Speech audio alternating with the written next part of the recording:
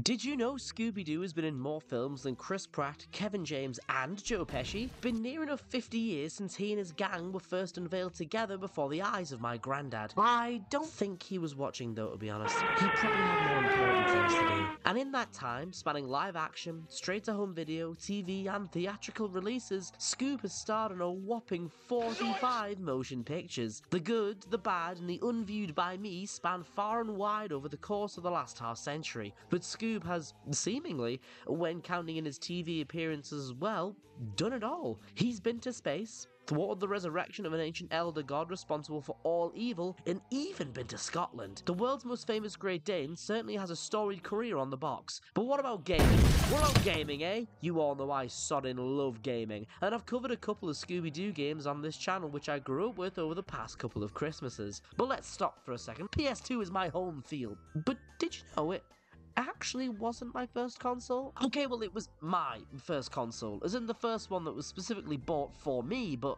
the console that I experienced first was actually the PS1. Between playing a family member's console at my gran's every Sunday to try the likes of Crash 2, Casper, and Chicken Run, or my dad's to watch him play what I believe was Alien Trilogy and Crash 3 myself, the PS1 was my first exposure to gaming within the home. I don't know if when my mum bought the console for my dad that she knew what room would be brought upon her son, but oh well, here we are. Before Crash 3, I didn't really tend to play games on the console, aside from Disney stuff like Tarzan, A Bug's Life, or The Emperor's New Groove with my cousin. Typically though, he'd be doing most of the playing, and I'd be taking on the majority of the watching. I was just a little baby boy. What am I meant to do in Patches on the Hunt?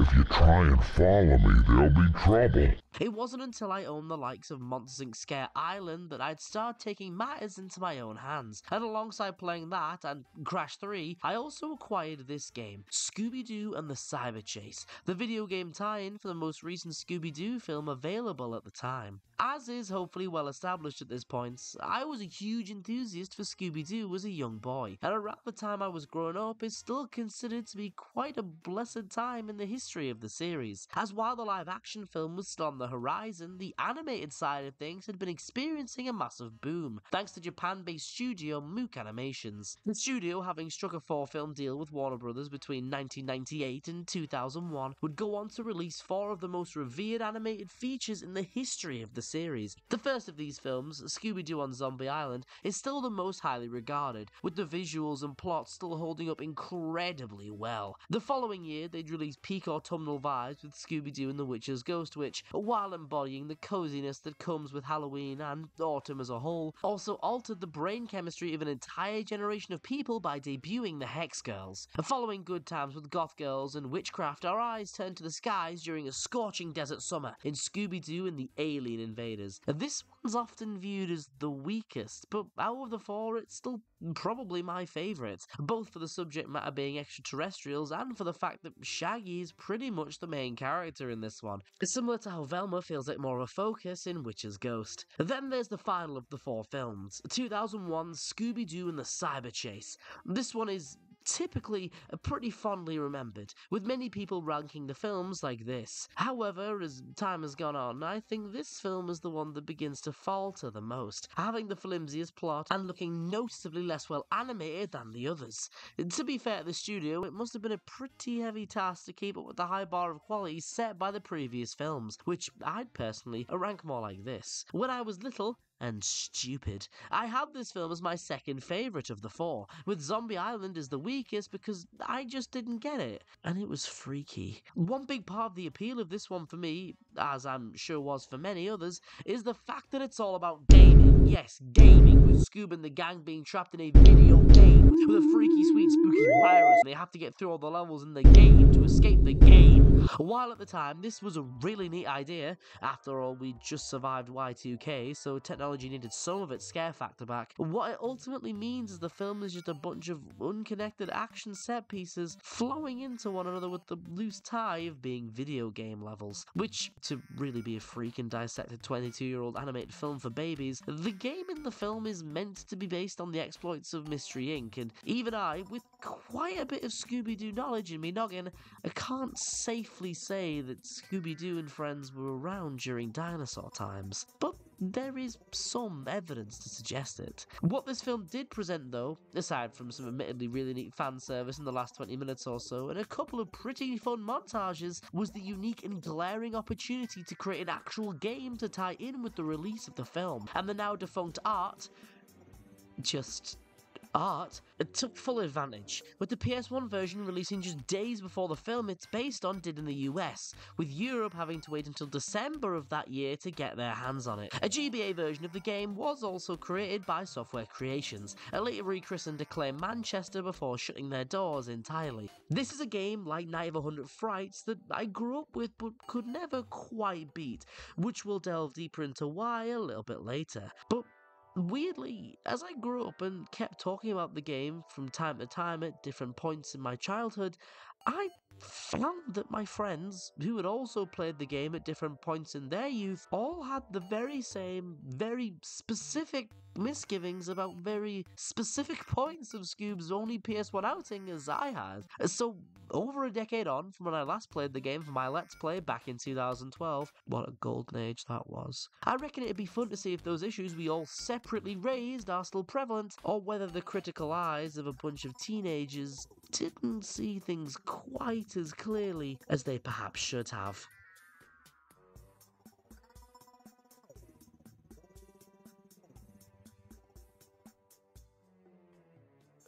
The game actually has a slightly different story to the film it's linked with. In the film, Mystery Inc. go to visit an old college friend at the university he's now working at. He shows them around the campus, but reveals that from one of the video games being developed by one of his colleagues, that a computer-generated ghost, a phantom virus if you will, has spawned and crossed over into reality. They seek to track down this digital demon, with Fred, Velma and Daphne using high-powered magnets to force the freak out of the basement of the college. However, after they lose the virus, who then begins to chase Shaggy and Scooby, the gang reunite only to be troned by an unknown figure into the video game the virus spawned from. Unable to leave until they beat the game, Mystery Inc. are forced to traverse across various levels to find the end goal of each stage, a box of Scooby snacks. This takes them from the moon to ancient Rome to prehistoric times and many other locations shown off to us in this banging little montage. They run into their in-game counterparts whose outfits are actually all based on the gang's original design. Shout out to Shaggy, who has his reluctant werewolf appearance here. Together they manage to avoid a cavalcade of classic cretins, among them being Jaguara, the Tar Monster and the Creeper, again mainly in the form of a really fun montage with another banging song called Double Double Joint. Look that up,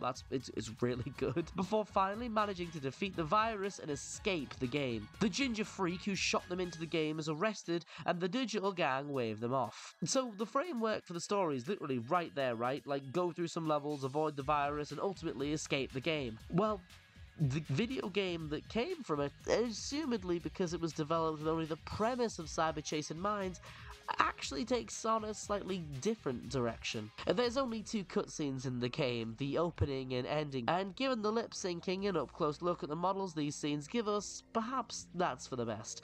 I'm not one to harp on things like this, especially in PS1 games where 3D was still new, but this isn't an early PS1 game. The 3D isn't that new. Like I said, both the game and the film released the same year, in 2001. So while you have 2 cutscenes in this game that look and animate like this, you also had these boogers coming out the same year, mostly earlier than Cyber Chase's European release date, and looking light years better. All that aside, the first cutscene sets up for the adventure ahead, but this isn't about the gang being trapped in a game. No, in this version of events, it's like the gang voluntarily stepped in just to marvel at the fact that they're in a game made about them, and only encounter the virus coincidentally once inside. Oh, Scooby, like, isn't this groovy? We're the stars of our very own video game. Yeah, groovy. Like, what's going on?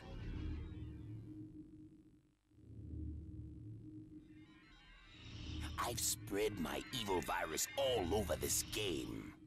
You'll never get past the monsters I've unleashed.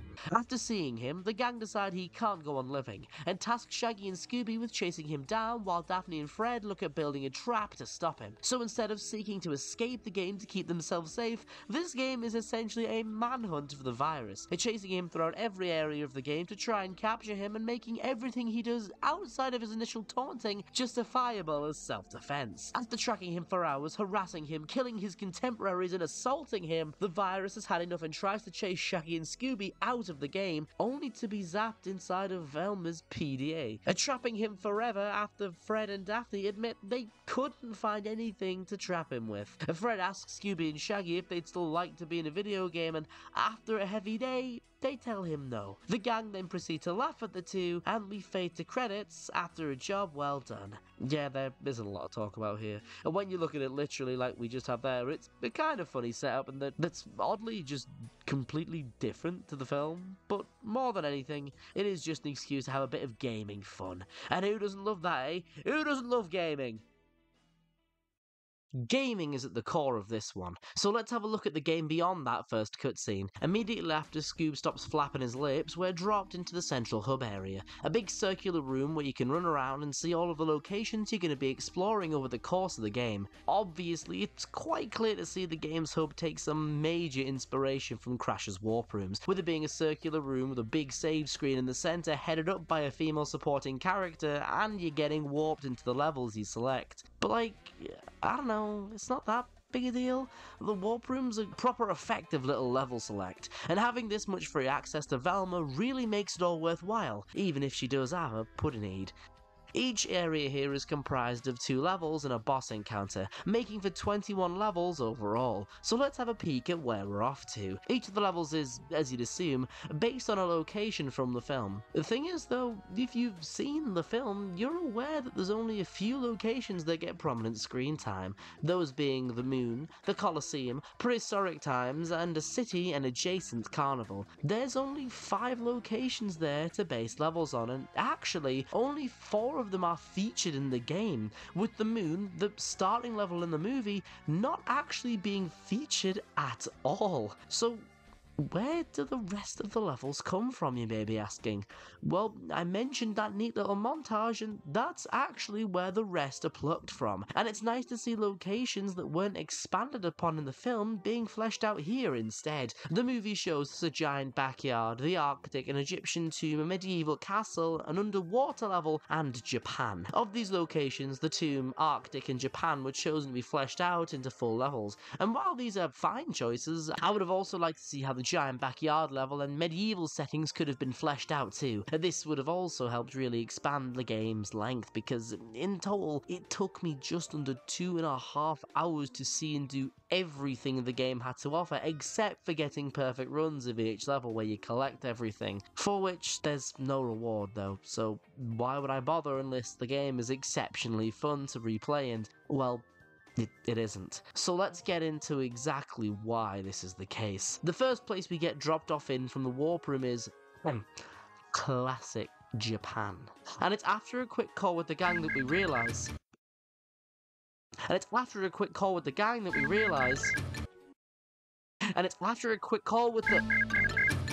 Let's get this out the way. The PDA conversations are incessant throughout the game. I can understand them being present here in the first level. Explain some mechanics, teach how to do stuff, that's fine.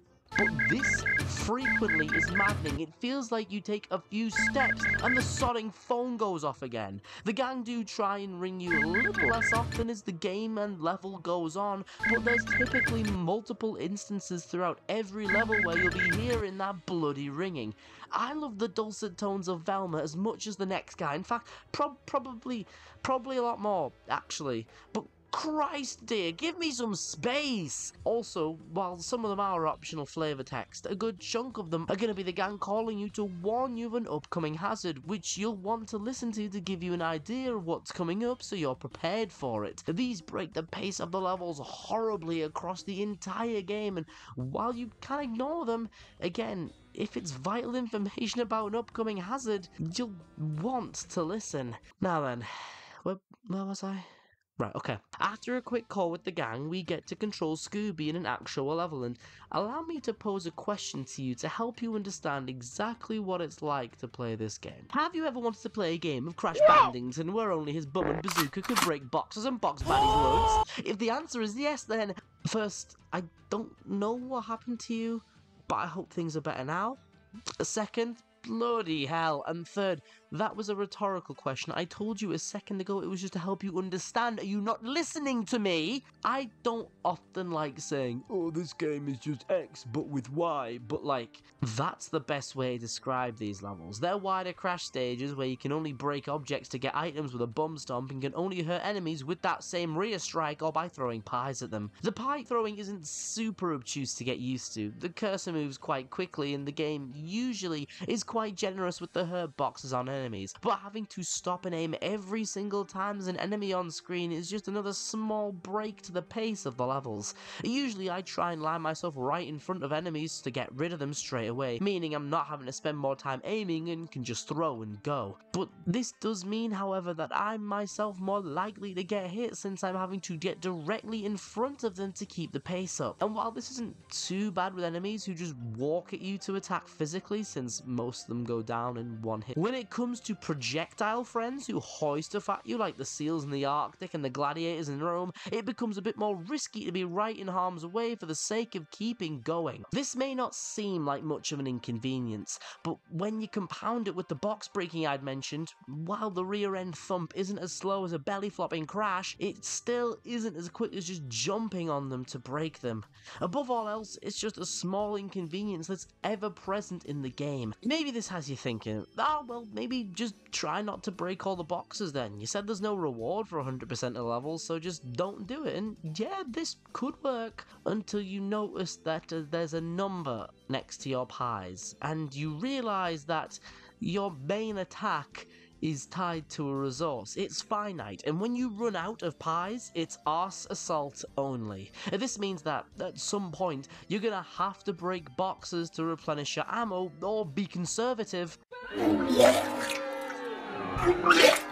with how many you throw. And with enemies like these ones we have here, who all have rather generous hitboxes, you'll be wanting to clear them out of your way from a distance, especially in instances like these where they directly block your path.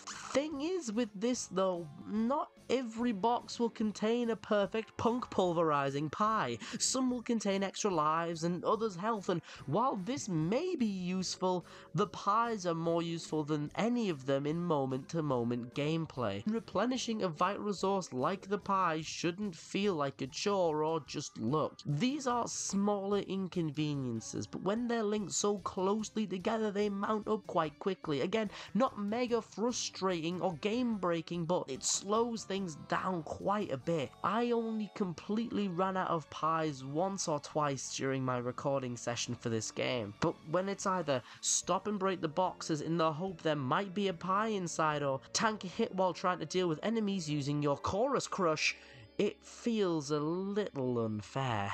Okay, I've harped on about the moveset and collectibles enough. Let's actually look at the levels we have here. Classic Japan starts us off, and it's pretty standard stuff for a first area, teaching you the basics of the game, then it's platforming and keeping things simple. And in the second level, focus shifts towards introducing combat with a couple of different enemy types. Decently standard stuff, a little slow, a little long. Nothing major though. Then we have Ancient Rome, and let me tell you gang, the opening to the first Rome level, the 4th overall stage in the entire game, is probably the second hardest thing the game has you doing. This game is a platformer. As such, you're gonna be jumping over and around hazards, bottomless pits, pretty common stuff in platformers generally speaking. So why is it whenever I talked to my friends about this game, they remembered this level in particular?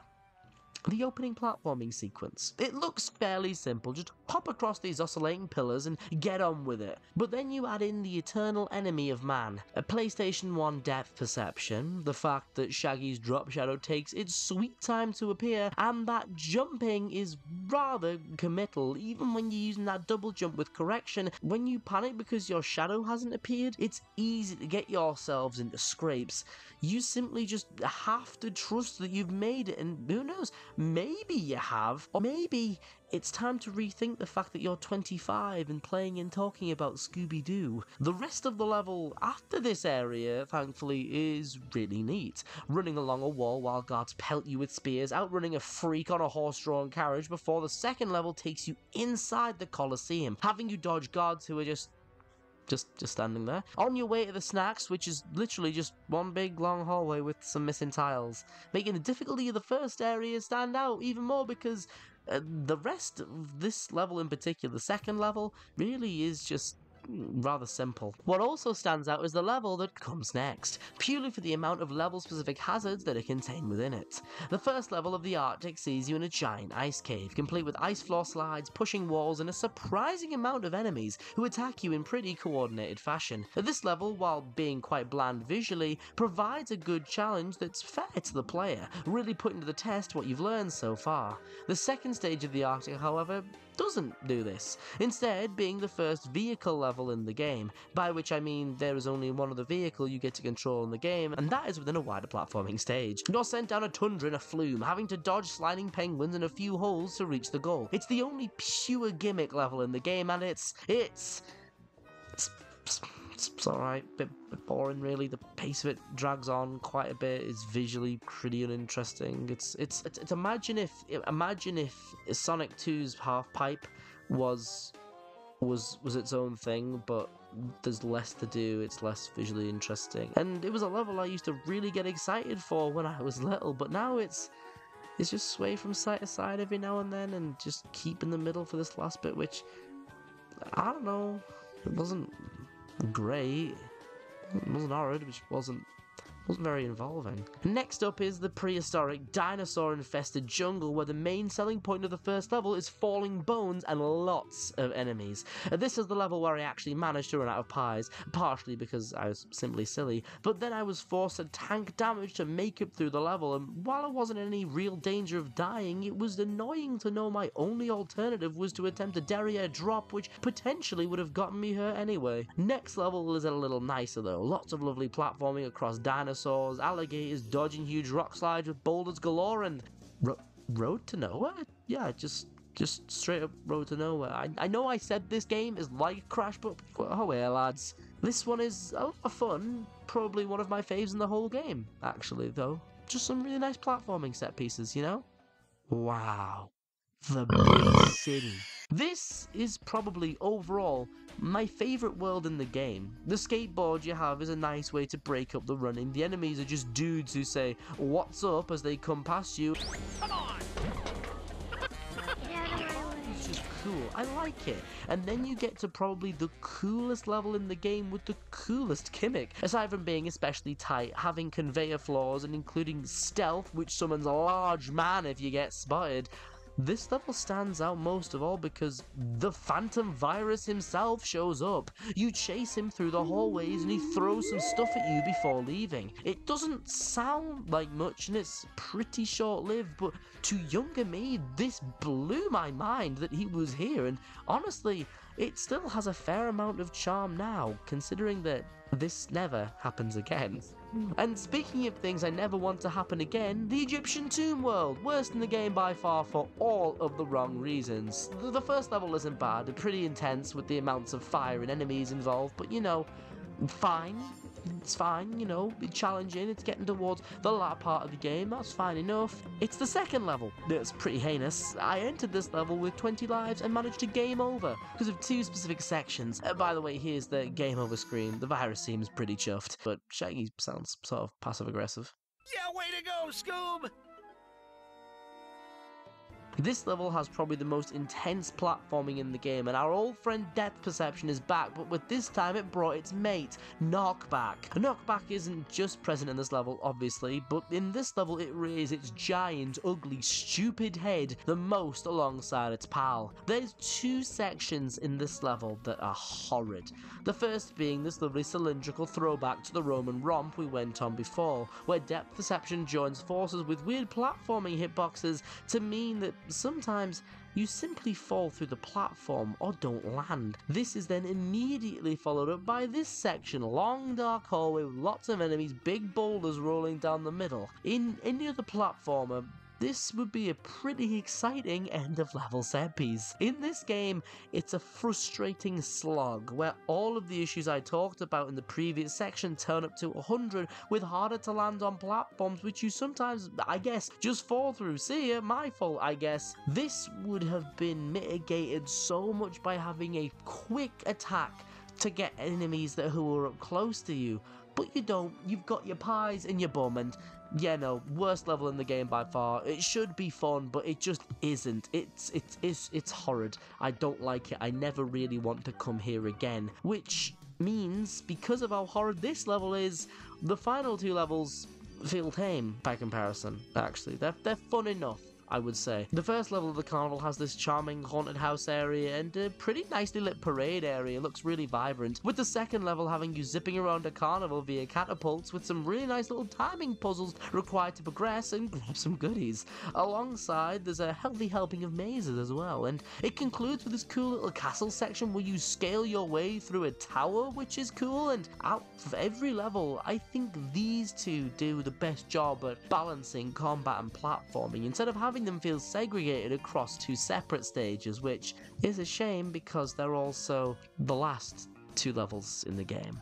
That's all the main levels the game has to offer, and while some of them offer good enough fun, a lot of the time they're just a bit boring. Like, they're a packet of ready salted crisps. They do a job, but they're no Sunday dinner. But coming back to the game to get the footage, I remembered a few of them from previous times I've played, for reasons both good, bad, and benign. Like, I remembered Japan because I restarted the game a lot as a kid. I remembered Rome because the beginning is pants. I remembered the Arctic for the flume level, the city because of the virus, and the carnival because I thought the catapults were a neat idea 11 years ago when I let's played this game. The rest of the game, though, sort of blends together for me a bit. Like, there were some standout moments that I've mentioned, but rarely, if ever, did I find myself being like, oh yeah, it's this level. I also noticed that the game seems to split the levels into two different types: long hallways with lots of enemies, and levels which are more platforming based, with the flume simply being an oddity. And when I'm thinking about which levels I like the most, it's obviously the platforming ones, with the other stages being the main contributor to the crisp comments from a moment ago. It also doesn't help that, again, all the way through every level the gang are trying to contact you, which does get grating. And even though I did say earlier it was helpful, I think them telling you here's what's coming up in the next room does neuter the surprise factor of the levels a bit and makes them a little bit easier. Again, I know this game is designed for babies, but like, come on, art, you can trust the babies. If I had to rank the areas, they'd probably go like this, but when I've used language like fun enough and not boring to describe even the best levels in the game, I don't know how good I can say the quality of gameplay we have on the whole here actually is. As I say though, that's only all of the main levels, because of course there's some big bossy boys as well. Each area's got one, and pretty much all of them are lifted directly from the film, with one exception we'll talk about a little bit later. The first one is an undead shogun who... oh, you bloody joking, man! Okay, so at the start of every boss fight there's some pre-fight conflict between the virus and either Scooby or Shaggy, depending whose turn it is to tussle. Standard. Then, typically, you'll get a call from a member of Mystery Inc. giving you a pep talk. And by pep talk I mean saying, don't get hit and hit the boss when you can. Class. Cheers. Conversations aside, the first boss is this Shogun fellow, who advances on you to slash with a sword and summons fire spurts throughout the arena. He's a lethargic bugger, so outrunning him with Scoob's breakneck pace isn't much of an issue. Hitting back at him is also no issue because the game literally screams at you when it's time to strike. Look, look, he's out of puff, take advantage now! A simple enough first fight. The Colosseum's boss doesn't actually grace us with his presence immediately, and it's not until the apple of my eye starts talking about skeletons and lions that we get an idea of what's coming. But where are they? Oh, hello. This one is neat because it's a combination of the enemies you fought as well as a more powerful boss working together without being a mook rush. The strategy is the same as before, and it's the same for all of the fights except the last one. If you don't stop moving and jumping, you'll be fine. But it's always a bit of a close call with the lion, who has some pretty nimble leaps, and whose friends don't take kindly to him being defeated, launching one final attack after you're down the line. And if you're on low health and you get hit, you would have to do the whole fight again, but thankfully I'm Gamer Prime and I simply know to not get put in that situation. In the Arctic, the virus tries to take matters into his own hands, grabs a spear and a nice fluffy coat and mounts a polar bear. This fight is fought entirely on ice, but honestly that's a positive because Shaggy's running animation is incredible when he's a slipping and a sliding. Lining up pies directly is a bit harder though, given the terrain and the fact the polar bear is a big boy, so when he's spinning at you he's got quite the generous hitbox. This boss is fine though, if only for Shaggy flailing helplessly throughout.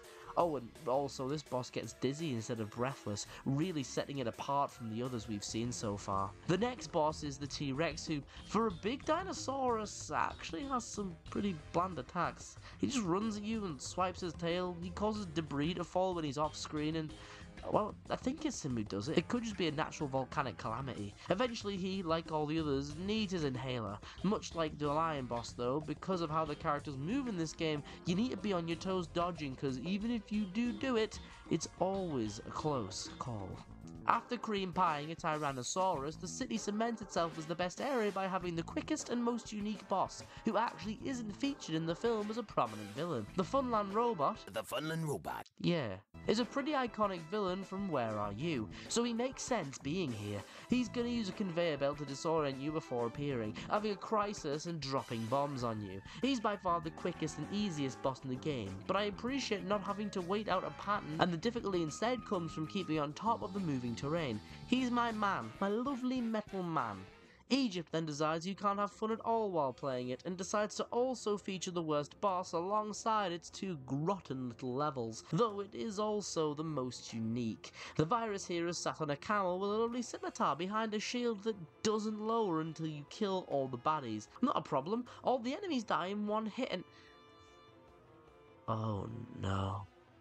Using your limited inventory of pies, you need to knock the mummies into the abyss to hit the virus, and while this sounds fine, it's just boring, man. Like, knocking them into each other's kind of funny. They go, but by the final hit, you need to dispose of 5 mummies before you can finish off the boss, and having to constantly maneuver around them to 1, get a better position to knock them away, and 2, actually replenish your pies just gets grating.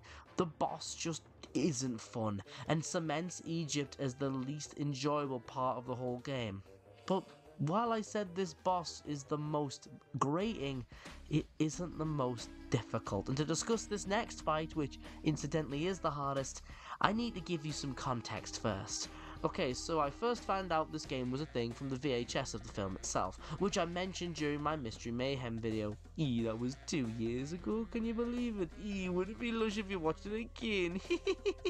Looking back on this informational video now, it does a pretty good job of summing up the game, giving you a fuller breakdown than your standard trailer would, discussing the amazing obstacles and secret items. Yeah, the secret items that the game has in store for you. Control both Scooby and Shaggy as you battle spooky monsters, avoid amazing obstacles, and discover secret items. Here are some hints and tips to help you along the way.